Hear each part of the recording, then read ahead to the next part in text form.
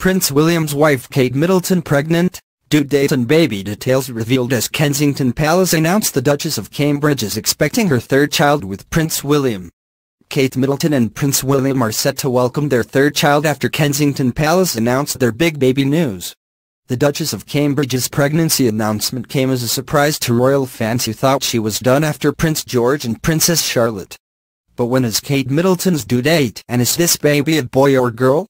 Clueless actress Alicia Silverstone has released a book titled The Kind Mama, which encourages women to take charge of their fertility, pregnancy and the first 6 months of having their baby. Alicia then offered the Duchess some advice and wrote in an open letter, "Congratulations on the impending arrival of your third child. I imagine that Prince George and Princess Charlotte are thrilled at the idea of a new little brother or sister. I was sorry to hear that you are once again suffering from severe morning sickness. With the hope of supporting you during this time, please accept a copy of my book The Kind Mama. I wrote it because I saw some women in my life having such amazing, beautiful, blissful experiences with pregnancy, birth, and motherhood, and that was so inspiring to me.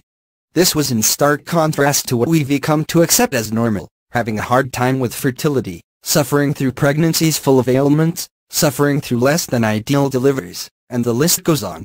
While there's nothing to suggest Kate is expecting more than one baby and twins don't appear to run in either family, it has led to questions over what would happen to the royal succession to the throne if she were expecting 2 babies, especially after she stepped out in a pale blue dress followed by a pale pink dress. The rules were changed so that gender is no longer an overriding factor, meaning Princess Charlotte will not see her position slip if the new baby is a boy.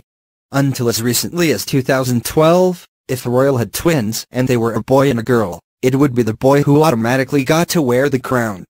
But now, if Kate ever had twins and had a girl and a boy, it would be the firstborn who succeeds, regardless of gender. The Duchess of Cambridge made her first public appearance on World Mental Health Day. Kate wore a blue temporally linen dress for the occasion as the first hint of baby bump was seen. The dress cost $795, and some fans believed the color meant she was having a baby boy. According to royal expert Richard Fitzwilliams, Princess Beatrice and Princess Eugenie could play a big part in the new baby's life.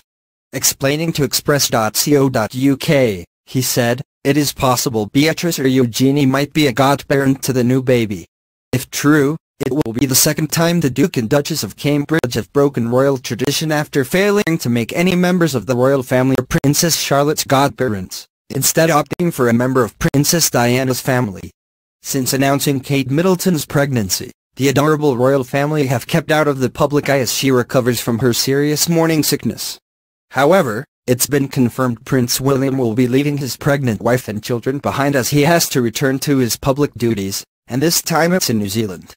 Kensington Palace's Twitter account confirmed, the Duke of Cambridge, representing the Queen, will attend the New Zealand commemoration for the Battle of Passchendaele on the 12th of October.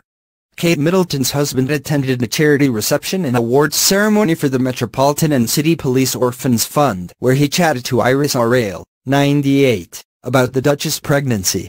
Iris asked the prince how Kate was doing, to which he responded, "She's been feeling better, thank you." He also revealed they had been using old-fashioned remedies to help Kate with her morning sickness. Prince William said, "Ginger biscuits, but there is not much ginger can do to stop that. We've done all that.